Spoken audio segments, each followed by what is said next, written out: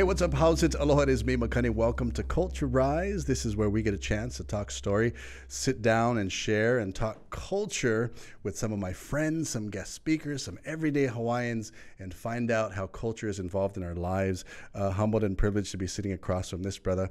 Him and I are usually on a stage. And we're usually entertaining tourists and entertaining people, but something interesting about him, that's why I wanted to bring him on. How's about a round of applause, my good friend, Andrew Kalani Simeona. How are you, brother? Oh, pretty good. How's it been? First of all, before we get started, of course, because we are cultured people, and I'm going to present to you a lei kukui, but I do have to present it to you in a way that they told me to at the CDC. Yes. There you go. So that is for you, the lei kukui. You can either put it on, but I don't want to mess up the Tahitian pearls on the neck. Man, look at you. You're all like just, what do they call that, flossing with your pearls? Oh my gosh. Did you pick those pearls? No, actually, I got it from, I think about a vendor, like one of the Havas that competed for, I think, 2014-ish. Yeah. We're going to get into all the dance things about us. So something that's interesting, the reason why I wanted to sit down with you is, we talk culture all the time. First of all, where are you from? What ahupua'a? What moku? So, I guess just start at the beginning, like as all great moʻolelos start. So, my older brother and my sisters and like mom and dad, they're from here. However, they moved to Washington before I was born, and then had me Washington State. And then a couple months after, a house opened up near my grandparents, so like they moved back to Oahu. Yes. Wow, where in Oahu? Kahalu'u. Country. Yes, very country. And you're still there now? Well, kind of. You're on the Ko'olau side. Yes. Or Ko'olau side, that would be, right? Yeah. So like we moved like kind of like central Kāneʻohe side. Kind of a big change because I'm a country boy. So like when I keep on hearing like cars pass or like like you cringe. Big, yeah. So coming here today, you were freaking out. Yes. Like there's a lot of seamen. So from Kahalu'u, grew up there. What was it like growing up in the home? I always ask this question. I always talk about it because some of us, culture wasn't blatantly in our face. Like our tutu or our grandparents or parents didn't pull us on the side and was like, this is how you need to be as a Kanaka. And this is how you need to be as whoever you are. Was it like that at home, or was it more observation of what your parents or your grandparents did? What was culture like for you? So it was more observation, really a curiosity, because as some families over here, they like both parents are working. It's like a real big struggle, like, trying to live in paradise. So both parents were like working, and my grandparents that were living, they're Filipino, they're full Filipino. So I never really did have that cultural side, like. But what about the Filipino side? Was there a lot of things on the Filipino side that they taught you or you observed from them that you have in your adult life now? Yes, it was like there'll be like little like superstitions, like Filipino superstitions. Like my grandma used to always tell me like, no, don't do that. You'll be taken away. Like your house had the wooden spoon and fork on the wall. Yes, basically. the wooden carabao next to the all those things. It's funny. We don't think about it back then, but they're very cultural. So you had more of the Filipino side of your culture growing up. Or like in the beginning, it was more balanced. Like probably when I got into like 8 to 7 years of age, where I started hanging around with like friends, and I also got to know like extended family that was more heavily into Ike Hawaii. So that's where it kind of like shifted. Did you find things that were similar, or was it with the Filipino side and the Hawaiian side? Did you find things similar, or was it different for you? Well, I would say more so with a cultural aspect side is having ties with family. Yeah, so like everybody knew everybody in a sense, or knew of like their name, and all that. We still kind of contact each other like every now and then, check up. What high school did you go to? So I went to Castle High School. Castle High School. Yes. What are they? The Knights? Yes. Yeah. Knights. Castle Knights. Was it? So wait, you from Kahalu'u? Would you catch the bus? Yes. Wow. Caught the bus all the way So there. you went to Castle from Kahalu'u. Growing up in the country, was Castle High School very country? Or was there a lot of culture, I should say, at Castle High School? Well, that's a good Whether it's question. Ike Hawaii, whether it's Filipino, or was it a good balance? You know, like my kind of like my generation over there, it was slowly shifting. Yeah, so when I was there, me and like my friends, we started the Polynesian club.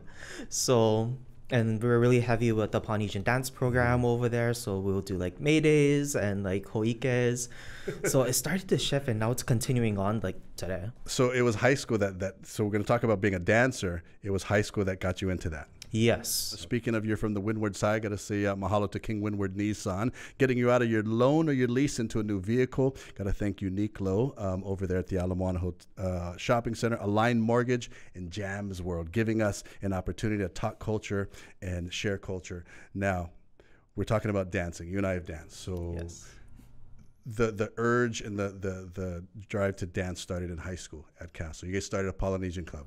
Yes. What was the first dance, Tahitian or hula? That for you that you started doing? Oh, I mean, for me personally, it started with hula first, and then when I started to like progress in my high school years, then I started going to Tahitian and all the other cultures. See, I came in like place. was in your opinion, what's more difficult? I know people are going to be like, what, hula or Tahitian? I would have to say hula because it's so precise. Yes. Yeah. Who did you learn specifically from anybody hula when you first started dancing? So my high school kumu was Lehua Beltram Tevaga. Yeah. Yeah. She used to be she used to dance at Tihatis, and even her husband. She, like hula and like for dancing, like it's a family affair. Like you bring the ohana in at some point in time. And so you started dancing, did that kind of inspire kind of what you're doing now? Because now you are decided to study Hawaiian, Ike Hawaii. Was that kind of the path from dancing? What was it that made you think, man, I want to make this, I want to study Ike Hawaii in a university setting? What was it that pursued or made you think that you wanted to do that? So, I gotta say, if I asked like the 6-year-old me back then, I would say I wanted to be an artist and go to school for art. But as the years went on, growing up, what I really wanted to do with Ike Hawaii is really study like literature, study like media storytelling, like how can we incorporate that into today instead of only viewing it as something ancient or something like placing it in that that Makes time sense. frame. So you're currently going to University of Hawaii. Break. Yeah, you're on a break right now. You've been in a bunch of programs though, and you've actually been active on campus as far as the Hawaiian culture goes. Did you go to Hilo too? No, I was about to, but it was just like one, I didn't have family over there. Two, because like of funds and all that. So what are you studying? I was going to say specifically. I just had this conversation about specifically at University of Hawaii. So I'm majoring in Ike Hawaii, and my concentration is Moʻolelo weaving, which has to do with more the literature, media, storytelling side. Are you coming from a point where you want to collect stories, Moʻolelo, or you want to be the storyteller? Or create stories? Well, right now, like I really want to study how can we progress in our storytelling. So more like storytelling. Is there, as you're studying now, from a cultural standpoint and an Ike Hawaii standpoint, are there people today that are creating new stories? I mean, we hear, like you said, we hear all these stories, these Moʻolelo about Kawaka Hiko, about the old days. Is there anybody writing stories so 100 years from now, we'll hear a story from today? Is anybody doing that right now? I mean, that was intense as back then, right? Yeah, because I mean, if you look at the Nupepa, the newspapers, like they published all like these mo'olelos in a newspaper because of something that was occurring in kind of current modern times. So for me, I don't know. So you're currently going to University of Hawaii. University of Hawaii. So I'm majoring in Ike Hawaii, and my concentration is Moʻolelo weaving, which has to do with more the literature, media, storytelling side. Mm-hmm. So I'm not too sure if like people are creating like, Mm-hmm. like new like mo'olelos with a kua and all that, but right now it's like you have stuff going on such as the pandemic or the Mount So 100 years from now, we'll be reading stories in the newspaper about a Hawaiian perspective of the pandemic.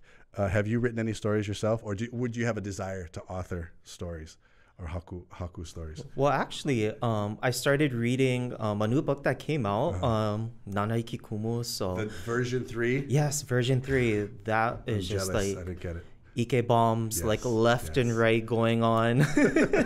Let's put ourselves in the position of, okay, so you and I are at a luau, we're on stage, right? We get deep into culture and we talk about cultural things. Sometimes it reminds me that we need to take a step back and go to the simplicity of who we are as Hawaiian and cultural. Not a lot of people know the simple things like the word Hawaii, right? Everybody hears it. Everybody thinks it's just a place, but when you break it down, how would you explain to somebody not from Hawaii what Hawaii is as a word, like ha, vai, and e? What would your mana'o on that be? Your thoughts? Oh, on Hawaii. I mean, so Hawaii to me is just the birthing sands of our ancestors. That's basically like how I view Hawaii, because like, again, like to a Hawaiian, you have generations upon generations of your ancestors being born on this land, and even some people have ohana that's still living on those grounds today. The sands of our birth. I always remember this one that Kupuna have always told me. So whenever you say the word Hawaii, you're automatically giving somebody 3 blessings, right? Ha, because it's our breath of life, right? Vai, and we know that vai, without water, we are nothing. That is the life-giving water. And E is actually for io, or the akua on high for eel. So Hawaii is 3 blessings you give. Every time you say that word, you're blessing somebody 3 times, with breath, with water, and akua. Aloha, we hear that word all the time. We throw it around at luau's. Every time we entertain, we're like, oh, aloha, aloha, and people always like, hey, aloha. In your mana'o, in your opinion, what is aloha to you? Oh man, aloha to me, like, it just encompasses, like, that's like, for me, it's like the granddaddy of all like values of Ike Hawaii, because not only aloha is, to express love to someone, but also, it is a way of life, like something to uphold, something to, like, the words that I would associate like aloha to is like kuleana, or being pono, being on that righteous path. So kuleana, of course, our responsibility, and pono of just doing things right. When people come to Hawaii, they usually see us, which is always oftentimes funny, because they just think beach and luau, and they just see us shaking our thing. But it's always, because I always try and make it a point to not only entertain our visitor, but educate them. What's one of the things you like to do when we're entertaining visitors, or even if they're local people? Do you have one thing that you like to make sure that you share with them? I mean, besides entertaining them. I mean, because part of, again, we'll kind of like segue into like my experiences with UH, but I'd always like to, I guess, open a door for them of like, like curiosity, like, oh, like I want to see like where are they dancing about, like, because there's a monologue before each. Exactly. So sometimes they see us and they have really no idea what we're dancing, if that's Tahitian, if that's Hula, if that's Samoan. So I like that, because one of your goals is to make sure they understand what you're dancing, because people come up to us, right, and be like, what was that all about, right? So another big thing that we have culturally for Ike Hawaii is values. So you already talked about kuleana, which is responsibility, pono, which is just basically doing things right. What other values to you are important that not a lot of people realize, just generally? Oh, just generally, like one word answers, or like, or just Hawaiian culture, and kuleana, we talked pono, we talked aloha, we talked ho'okipa, hospitality, being nice to people. Were there values that you could share with people, Hawaiian values that you would want to share with people, just so they see us in a whole different way rather than a couple guys in malos on the stage? I guess one of the values that I want people to understand is like mo'okuahau, which is like a genealogy, like whether it be like literally as opposed to like, family genealogy, or it can be knowledge base. Like who did your kumu learn from, and like how did this, practice came to be? So mo'okuahau meaning genealogy. And a lot of times people think that genealogy is just direct family, but it is. It's what's your dance genealogy? What is your art genealogy? Who did you learn from? Who did they learn from? So these are all these Hawaiian values that I love about. And so that's a great thing about you studying Ike Hawaii, because sometimes we tend to only talk to the native Hawaiian demographic, but I always like to talk to the ones outside of that. Thank you very much for hanging out with me. Mahalo nui, Kalani, for being here and taking the time out, because I do got to say, I called you last minute, right? I called you last minute. He Ubered here from Kāneʻohe, so mahalo for that. I'm going to put us on the spot right now. Because, you and I, when we get into conversations about Ike Hawaii or about Hawaii or Namea Hawaii, about Hawaiian things, we go deep, right? Sometimes I have moments like I brain fart and I'm just like, I didn't even know these things. Like the simplest things about Hawaii. Like if a visitor or tourist came up to me in a show and was like, they asked me a simple question, like, oh, I don't even know. So we're gonna put ourselves on the spot. And Kumus, sorry if we don't get this right. Island colors and flowers. Are you good on those? Because that's like a simple question, right? Yeah, because I can do colors. Let's start with Mokokiave, Hawaii Island, Big Island. Yeah, red. Off the bat, red. What's their flower? Hey. Lehua, right? Oh my gosh. Right? Right? Am I right? Yes, got it. See? I'm gonna punch myself in the face. Oh my gosh. Come on, the Lehua, it has its own pandemic right now, right? The rapid ohia death. Anyway, okay, so Hawaii Island we covered. What's that? Maui o Pi'ilani. Maui. Maui. That's pink. Yeah. Pink flower. Poʻehaole flower. Some type of rose, right? Or no? It is the rose, the loke. But it's Lokelani. Look at that from the gallery. Molokai or Molokai, depending on who. Okay, so this is on a tangent right now. Depending on who you talk to, do you say Molokai or Molokai? For me personally, I say Molokai.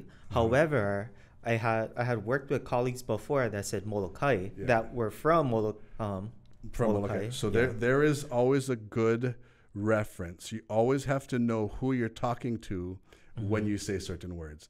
If I'm on Molokai, I'll say Molokai. If I'm off Molokai, not talking to a Molokai person, I'll say Molokai. So no, like huge difference in especially when I'm writing on paper. I'm like, okay, do I add the okina? Do I not add the okina? Am I misspelling it? This is what I say. So the okina is that glottal stop in words. This is what I say. If my tutu never used it, I'm not going to. Yes. That's my disclaimer. Color of Molokai. Gray. No. Oh shoot. Green. Green. Oh, I'm thinking of We'll get back to that. So flower. It's not really I wouldn't say it's a flower. What is the color is green, but it's more of a tree. Well, I guess it could be a flower. Molokai, used as laulapa, used as medicine, used to make oil, used to dye. Kukui. Yes, kukui. What's next to that? My island, Lanai. Color. Oh, see, yeah, this is where like I totally blank out on. Orange. I'm sorry. Orange. I knew there was an orange in there, but I didn't know which island. The flower is the same color. Well, it's not a flower; it's a vine. You can see it when you go to UH. You take that UH ramp. Oh, it's all growing in there. Yes, I see it. Used for medicine when you have a high fever. Oh my gosh. Starts with a K, like everyone. Kaunaoa. Let's move on. Okay, we're getting closer to your moku. Oahu. Color. Okay, yeah, that's yellow. Yellow. Okay, flower. Yes. I don't even know Oahu's flower. No, yeah, me neither. Ilima. Is it? Oh, is it? Oh, look at that. Ilima. That's right. It is. Kauai. Okay, Kauai's purple. Kauai's purple. Flower. One, oh, I don't even know Kauai's even flower. Even Kauai. It's a berry. Mokihana. Yes. They give you a rash at your neck. You ever use mokihana? Yes. It burns. So if you ever mokihana, it burns. Okay. Nihau. Last one. Nihau. Oh my gosh. No, I think I'm missing one, but we'll come back to it. No, yeah, I'm sucking that missing one because I was like. What is nihau? Let's go back. You said gray earlier. Gray belongs to Kaho'olawe. Yeah. Their flower, like a vine as well. Oh, that one is same color as the Hawaiian. I know it, but it's like 30 seconds. What? 30 seconds. Oh. Hina. No, I was gonna say Pele's hair. Pele, same thing. Okay, last one, real quick. Nihau, do we know? Nihau, that one is color. white. White. Yes. And but pupu shell. Right? It's the only island without a flower. Yeah. Nihau shells. There you go. Shells. Yeah. Man, that was rough for us. You see what happens when we get too deep in culture? Sometimes we forget the simple things. Hey, what's up? How's it? It is me, Makani. Welcome to Culturize, our extended version. You get a little bit of extra of us talking story about culture, sharing culture, learning culture. We barely made it through the color and flower of each island. That's cultural suicide, let me tell you. Oh, no. We were talking about hula, and of course we do Tahitian, we do everything else. Do you remember your first hula? Oh, my first hula would have to be kavika. You're better than me. Let me finish. Do you remember the choreography to your first hula? That's more okay, important. never mind. I retract. See, no. I remember my first hula. I just don't remember the choreography. I am the worst at that. When it comes to hula, this is what I want to talk about. Again, let's take it back to you and I on stage, and we talked about it earlier. And when visitors come, they see us. 9 out of 10 times they have no idea what we're doing, right? Mm-hmm. So some people don't understand. So when they see us in how would you? Let's focus on the women. When you see the women in coconut bras and grass or more skirts, that would be Tahitian, right? Yes. Okay. And then grass skirts. Hawaii never had grass skirts, right? It was la'i or tea leaf, and we'd shred it, and of course it would look like grass. So when Hollywood came over, the visitors go, oh, look, it's a grass skirt. Grass skirts didn't come out till, I don't know, Hollywood was introduced. Yeah. What do you prefer, kahiko or awana? Oh, it would have to be kahiko. Yeah? Yeah. Kahiko, me as well. Even if you take it back to Mary Monarch, I love watching Kahiko Night. Awana, I hate to say it, but there's only so much crushed velvet and Ilimalays I can handle, right? Somebody do a fast song. Favorite Kahiko that you've ever done? Favorite ancient hula? Oh, man. That one would have to be, my favorite Kahiko would be Opupui Kukalani. Whoa. Yeah. I'm going to brain fart. Totally don't remember what it's about. Do you? That one was it was a Kamehameha one. Wow. Yeah. Drum dance? No, just ipuheke. Mm. That one I performed back in 2014 when I went to the hula competition in Cali, Yaoe Kala. Oh, yeah, that's right. Yeah, I did that for my solo performance. Yeah. Preparing for hula. A lot of people don't realize it. How many months did you prepare for that solo competition in California? Oh, I would say like 6 months before, like 6-7 months around there. And so you did that one mele, which is that one song. Mm-hmm. You practiced for that long. How long were you on stage? 'Cause a lot of people don't realize this too, right? You practiced, what do you say, for 10 months? Yeah, around. And how long was that song? I would say about 5 minutes, like 5-6 minutes max, that whole performance. Isn't it crazy? So that part of hula, a lot of people don't realize, even if as show dancers, people think we just automatically know this stuff, but it's the practice, and this practice that goes into it. What do you prefer, hula, Tahitian, or South Pacific dances? We talked about it earlier, but from, let's say this, from an entertainment standpoint, when we're on stage, what do you prefer? Hula more. Hula. Yeah. Okay, from Hawaii, of course. On a personal level, what do you prefer? Tahitian, Hawaiian, Samoan? Oh man, it's Maoli. just like one kind of close cut race, but it will have to be hula. Wow. Hula is your thing. I like that. Are you still practicing now, hula, dancing now? Not right now, because I just set everything aside for just studying. So that was your last competition. What, 2010 was your last? For hula, it was 2014. Oh, 14. Yeah. Sorry. Wow. I in fact, I remember that because we were doing a show and you just had come back, and I remember you just won. You came back and we're doing a show. I was like, man, this is an entertainer. Awana, favorite number? Oh, hands down, it would be from Napalapalai, Pili Ka Peke Peke. Wow, that's a Yeah. good one. Tell us about what that song is about. Oh, that one, it has to do with like the many techniques of how to catch someone's attention and like. A lot of people don't realize how I hate to use this word, but sometimes how perverse we are in hula. And that was basically a song about how to get somebody's attention. Here's another interesting, you may know it, you may not know it, Awana. So Awana is a contemporary name for hula, right? Which is when the introduction of ukulele, introduction of Western instruments. But the word Awana, did you ever hear the story about the word Awana? Actually, no, I haven't. When military ships used to come over to Hawaii and the freighters used to come over to the harbor, they'd always have the hula girls at the pier welcoming them, right? And so what would happen when the sailors came off or the visitors came off, the girls would awana off with them. They would wander off with them. So as you see a hula girl wandering or awana-ing off with somebody, right? So that that became hula awana. Right? Interesting. So I always like to joke about the kauna or the deeper meaning, and I always would tell girls, I said, don't be a hula awana.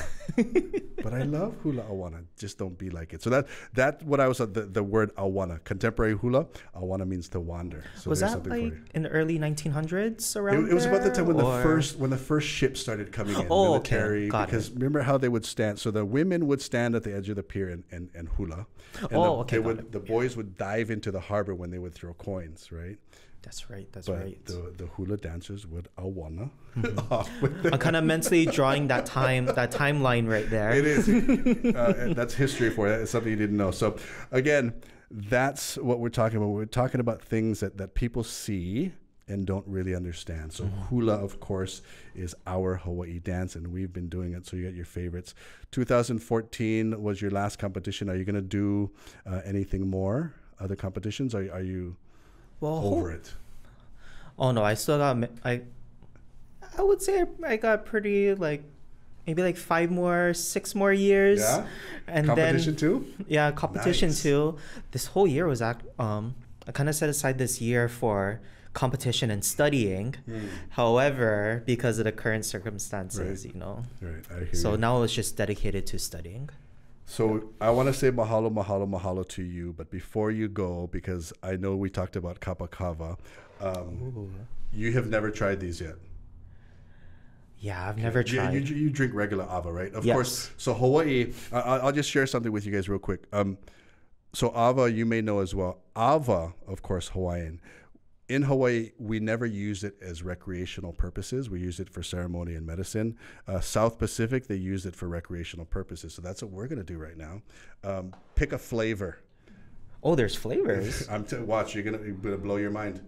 Oh my gosh, this is totally new to me. Watermelon, strawberry, or watermelon mango, and oma'o, and green. But I'm gonna pour it. Yeah. I was actually looking at that one more. I think it was just because the color, because how it just stood out. Called your name, right? So you tell me what you think. So we got to thank our friends from Kapakava. Let's see here. I got watermelon mango. It's really good. Right? You can do that all night. Not while you're Oh, studying. yeah. So enjoy that. I want to say mahalo, mahalo, mahalo for joining us. Your studies, continued success in that. Really quick, you have a project that you're working on, a very deep cultural project with one of your kumu. Really quick, tell us about it. Okay, so it's gonna be every Wednesday. I don't know the cutoff because it's holiday season, but every Wednesday at 7 o'clock to 8:30. Most of the times we go over. It's the webinar. It's called Polynesian Ancestral Knowledge. So we bring in through the universal Zoom. Universal Zoom. Yes, everything's on Zoom nowadays, but bringing experts from all over Polynesia to really share like their ike, and of course like during the show we kind of like compare and contrast between like the two different cultures. So if you want to get a little bit deeper into the culture side of Polynesian ancestral knowledge, go see my good friend Kalani Simeona. Brother, we'll see you soon on the stage. Thank you for joining us, this extended version. Don't forget to hit the subscribe button right below. Thank you guys very much for joining Culturized. If you have a culture, remember to make it always rise and stay risen.